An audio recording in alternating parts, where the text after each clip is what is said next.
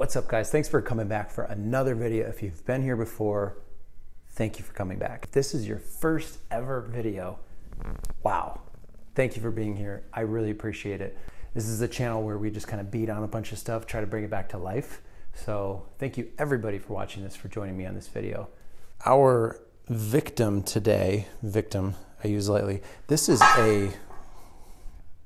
a John Deere. I think it's a maybe mid to late 90s, something like that. It's a John Deere walk-behind mower. I wouldn't consider it a commercial mower, but this is from I did another video. It was an Ariens walk-behind mower. I'll link that in the description. The guy who ended up buying it from me, his name is Fred. Awesome guy. He was a retired police officer, and when I met him to sell it, not this one, the other one, he, we bantered back and forth, talked back and forth a little bit. And he said, oh man, I wish I would have known that you work on this stuff. I would have brought this one with me. So, we exchanged numbers, and, we ended up connecting, and I got this one from him. So we're going to see what's going on with it. He really loves the mower, and not too much story behind it. I don't think I really need any. He just said it probably just needs some kind of a fuel clean out. It sat for a little bit, and now it is currently in a non-running state. Not a speck of rust on it. There's a couple teeny spots that you can't really see unless I point them out where the paint's chipping, but I mean, it is just beautiful condition. I believe it's a Briggs & Stratton 6 horsepower. It says up there 6 horsepower. I think it's a Briggs & Stratton. It doesn't say on it. 5-speed. Let's see. Yeah, I see on there. 1998. It's a John Deere JA65. It's really cool. I love in these little push mowers when the blade assembly runs independent of the motor, and that locks down, and then the mower can stay running while the blades are engaged or disengaged. Looks like it's got 5 speeds. There's a throttle control. So I'm going to go through my normal, I'm just going to pretend not that I know much about it anyways, but I'm going to go through my normal diagnosis on it, and we'll check for spark. We'll see. I'm kind of debating whether or not I want to dump some fuel in there just to see. I believe him. It is a good engine, and likely it just needs carburetor cleaned out. I might bust out the ultrasonic cleaner for the first time ever in my life on this one, depending on how bad it is. If it's not that bad, I might maybe keep it going. Here it is down there. It's still got the film on top. Anyways, so first things first, I'm going to stop rambling. I'm going to get you guys set up, and we will check to see if there's we got some spark going on.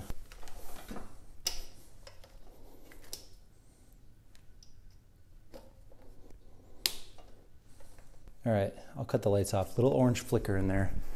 If we got the spark, you guys are going to have to tell me if you see it, because I can't see it.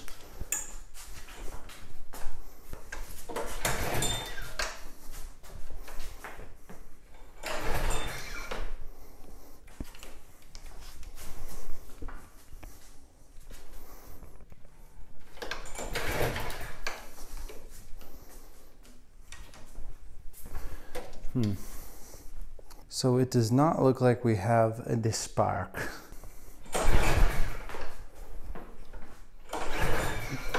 Yeah, so we do not have spark. Spark plug looks really good. Not that that means a ton. We're off to a horrible start. So it is not just a fuel issue. I mean, it might be a fuel issue, but there's definitely more going on to it than that. First thing I want to do, I want to get this shroud off, and then we'll cut into that. Maybe there's some kind of a magneto gap issue, or who knows. Let's take a look. All right, so before I do all that, I do have another plug. Before I get all that ripped off, we'll see if that new plug. I don't know too much about this plug. I pulled it off another thing. It doesn't look too bad, but we'll just check that first. It's an easy check. One thing that I jumped the gun a little bit. A couple of you might be wondering. I did not check the oil. And just take a look and see what that looks like. Yeah, it looks just fine. Again, this is not something that I have really any money into, so I'm gonna take his word for it. Gas tank looks very empty, and it does not smell bad at all. So it actually, I don't think that fuel has anything to do with it. The further I get into diagnosing this. So let's get that other spark plug on there. Let's just see what that does. Ooh. If any of you know old fuel, it's hard to explain. The bottom of that, see how it's like a gold-ish color? Should be that color, like a silver. So that is just old, sticky, gummy fuel. Just shove that one back in. It might actually, I wouldn't be surprised if this was the case, if it fired right up. Let's put that spark checker back on there. We'll see what that gives us. See what that shows. Orange flicker right in that cylinder.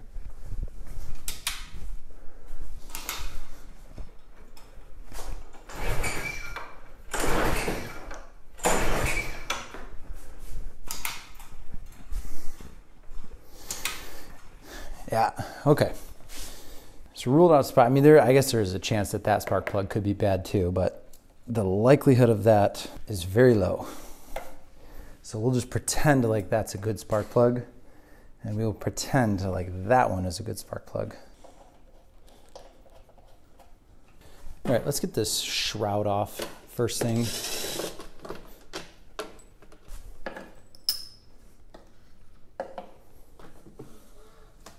Next, looks like this fuel tank wraps around, this is one piece, this circle thing around the recoil is the fuel tank. It's held on by 1, 2, 3 bolts, 3/8 maybe.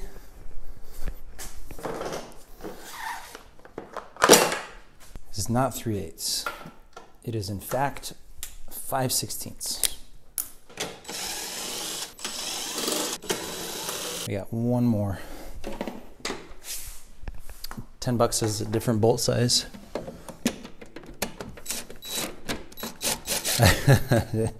It is a 3/8. Oh, why do they do that? I wonder why. I've seen that before on a couple Craftsman. The ones on top are a little bit smaller, and then there's a bolt on the side that holds that shroud that's one size bigger. Why? Why? Sure, there's an explanation. I just don't know what it is. It's usually a spacer. Yeah, a little spacer. Okay. I'm gonna leave that recoil on. It looks like we got 1, 2.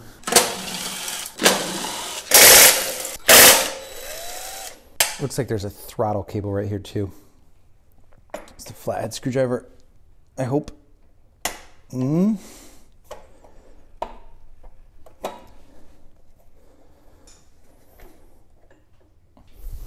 gonna put a little piece of paper towel in that oil hole, just for safe measure. This just should come right up and off.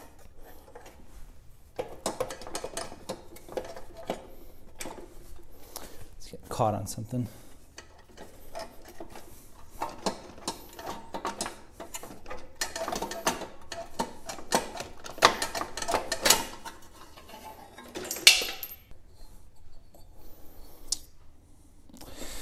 So this spark issue, it might be, so I know there's safeties where the bail lever on top has to be down in order for it to have spark. It'll ground out. There will be some kind of a kill switch or something.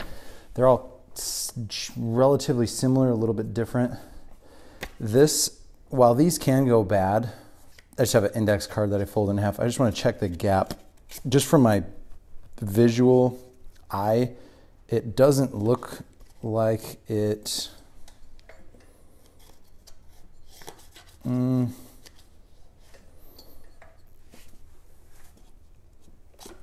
actually might be a little bit too tight.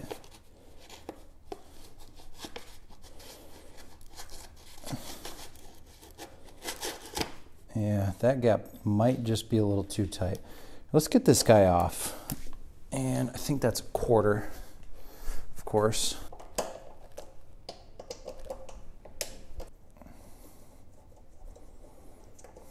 If there's a kill switch, which there's not on this, the kill switch is just to let off the brake bale, there will be a post on here in the wiring system that will key or plug into it. And when that grounds out, it closes the circuit, and that's what shuts the engine off. It kills the spark to it. Get that cleaned up a little bit. There should be here. Let me see here. I'm gonna get you guys up here. Okay, please forgive this massive mess on here. I'll try to get it to where you guys only see the clean, well, kind of clean spot. This is just ingrained in here. Let's get that.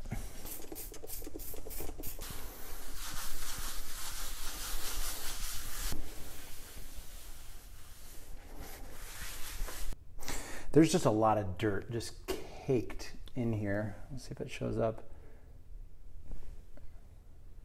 There's a lot of dirt just caked on there. So the first thing I'm going to do, I don't know if this might be the problem solve. I'm just going to knock that off.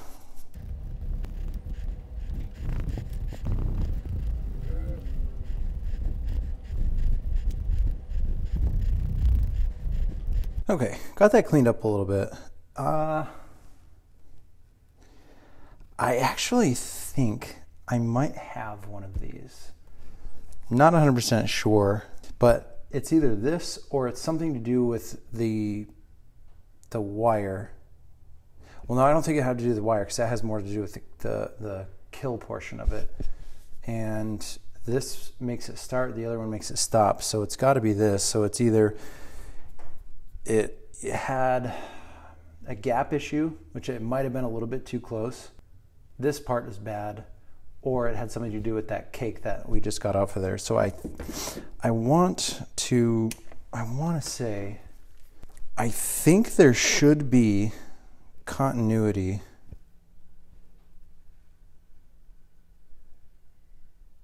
Yeah, so all I'm doing,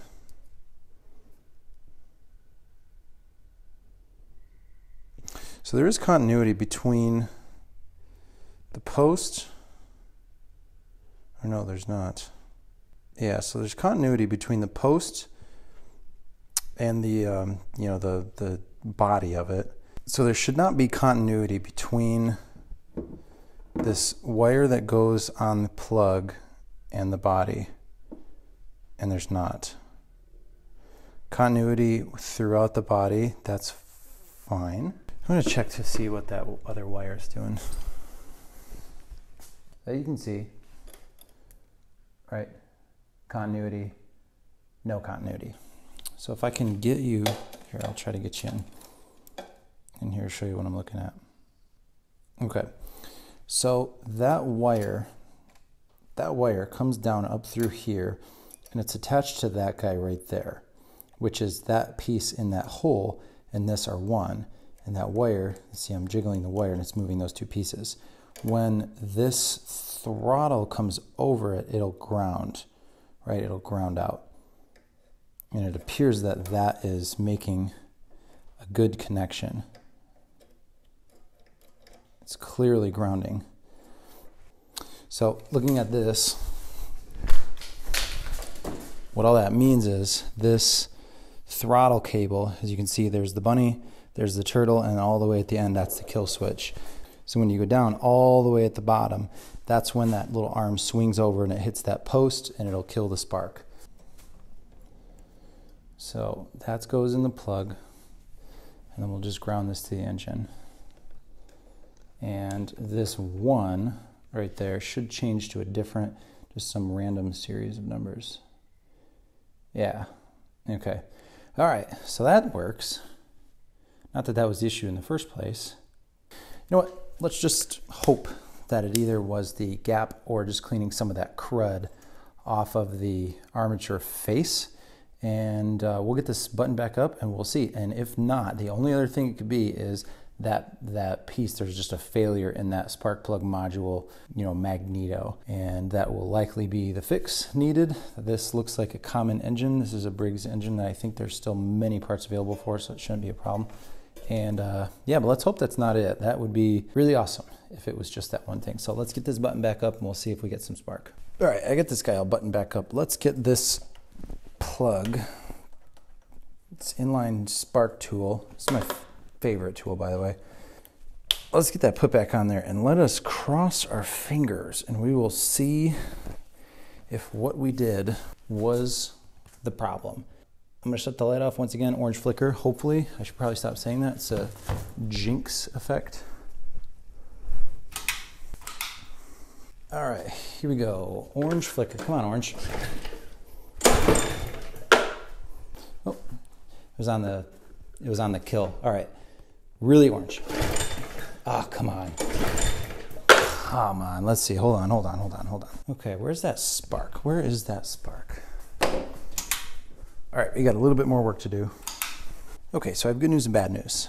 The bad news is that I thought I had the exact same one, which I don't. The good news is I think, so this came off a Briggs engine that was a different size horsepower, but it was basically the same, it was the same style, the same setup, all the same, it might have just been slightly different. So anyways, I don't know, this should have the bandwidth to keep up with the demand.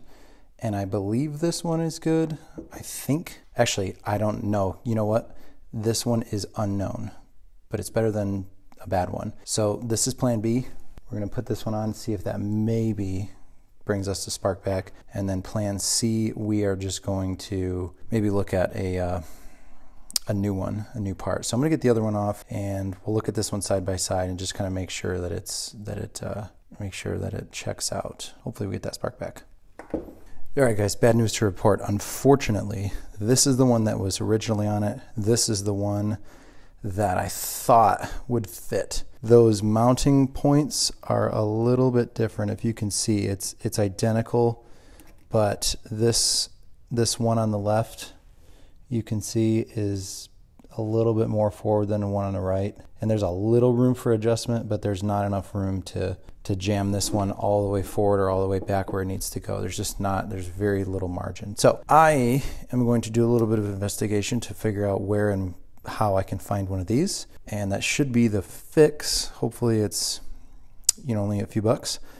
And we'll get that put on there in however long it can get here. Let me take a look and I'll cut the camera on a few days later when we can figure out how the heck this one's gonna finish. Later for now, guys. See you in a sec. Okay, it is the next night. I have an update and I did not order a new one yet. I wanted to try something first. The clone version of this is like 15 bucks. There's probably nothing wrong with the clone. Personally, not really a huge fan of clone non-OEM parts. So I know some people have really good success with them. I'm just, not particularly a huge fan. Nothing against them. OEM just feels right to me. So I went to a local salvage yard that takes in tractors and used power equipment. This is the only problem. The model number is put on the shroud cover of most engines. Sometimes it's on the muffler. It's all in couple different places.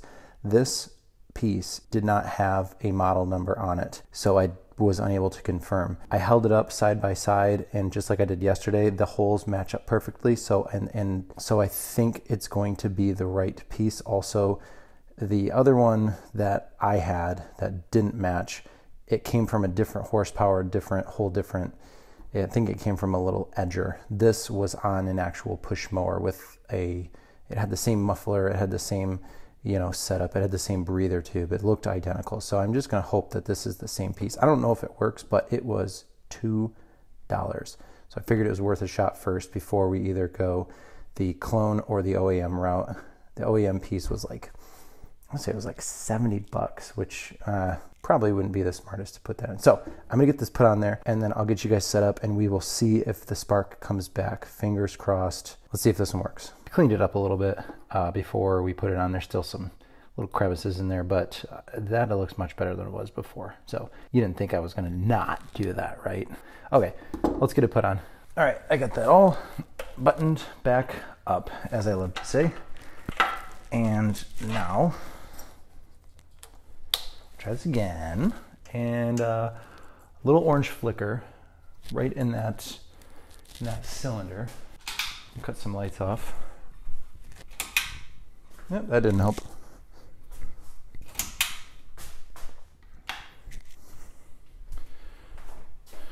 All right, little orange flicker. Where are you, orange flicker? And there we go. Cool. I am half tempted. I'm half tempted. Half, not full, to just fill it up and see what happens. All right, I'll meet in the middle. So it's either just go with what's in there or take the carb off and clean it. I'm gonna cut it down the middle. I'm gonna crack that float bowl and put a little bit of, the tank is empty. Whatever gas is in there is in the float bowl if it hasn't been drained properly. I don't know if it has or not. I'm going to hold a paper towel under there, crack the float bowl up and see what color comes out of there. And if the fuel looks decent, I might just fill it up and send it. Just kind of get this mess out of the way. Remember, that gasket was not very stable.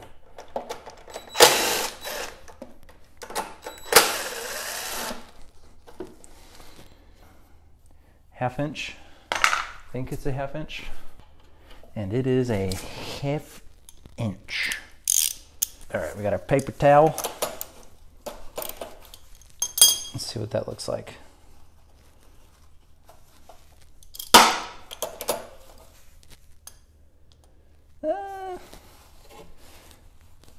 It looks okay.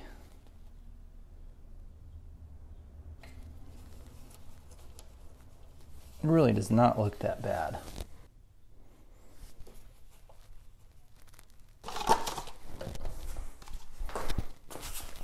Could have just did that the first time. Chris, you stupid idiot.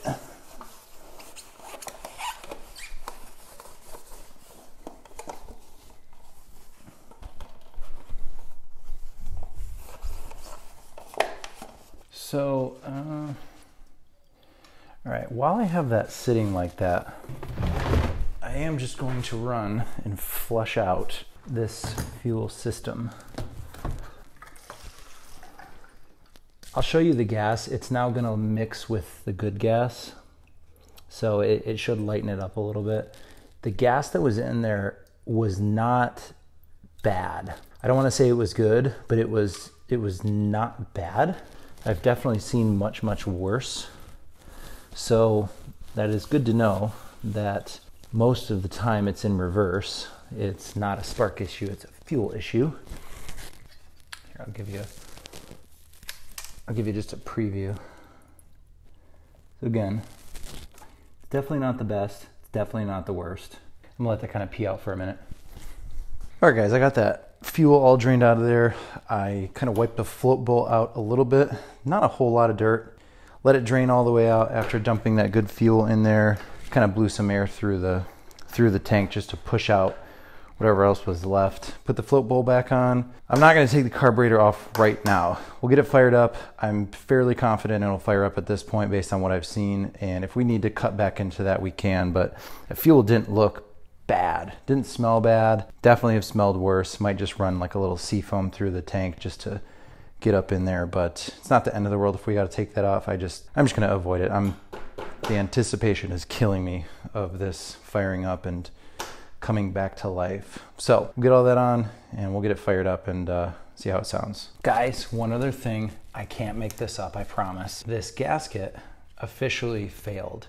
It probably will still work if I put it back on there, but I noticed that it was hanging on by a thread before, and the more times you take this off and put it on, the more it messes with the gaskets. So I checked in my little pile, and in a bag, I had this guy, which is the exact gasket for this machine. And what better of a use that it would be to put this to than this. You gotta be kidding me. This is just unbelievable. So I'm gonna put that on there, and I'm not gonna feel bad about it whatsoever, because I didn't think I would ever get to use this gasket again, but you know, that's just me being dramatic. So I'm gonna get this old gasket back off of there, and we're gonna carry on. All right, last thing, we're gonna get some gas in here.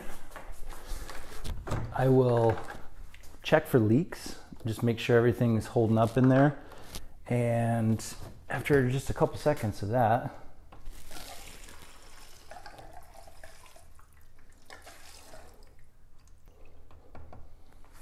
all right, just make sure nothing's peeing out from under there. And so far, so good.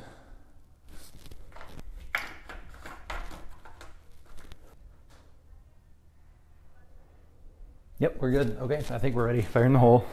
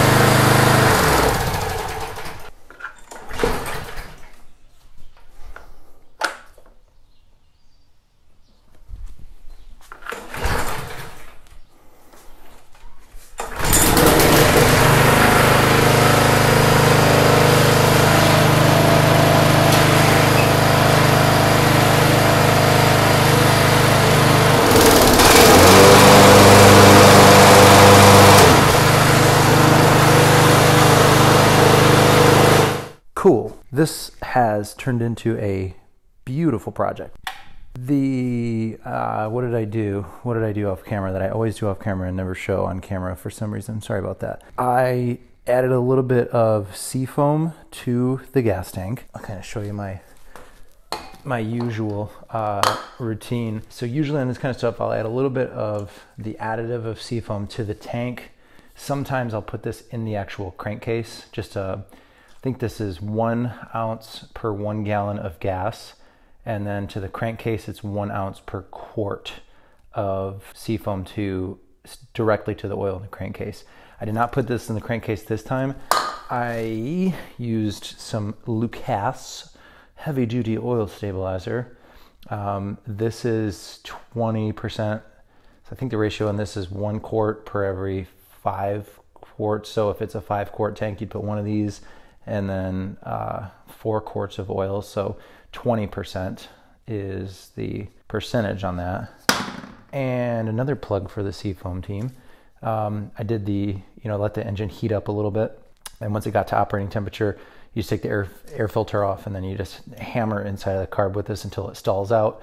Let it hot soak for about 5 minutes, and you start it up, and all the white smoke and petroleum and everything burns off, and with the carbon as well. So none of these are paid sponsors, but I love all these products, so I am happy to share. That's my typical engine cleaning regiment. What's left, what I'm gonna do, it's pretty clean already. I might just give it like a quick air compressor, just a blow off. There is a cover that I did take off that goes right there that I'll put that back on, sharpen the blade, and that'll pretty much do it. I'm excited. This is a really cool piece. I'm really happy for Fred, the guy who I got it from. I think this is going to be a really awesome and great piece for him. Really appreciate you guys hanging out and tinkering with this with me. Really cool. I think this is the first video on this channel that I've dealt with a spark issue out of about 15 so far. I think it's about the 15th one, or who's counting.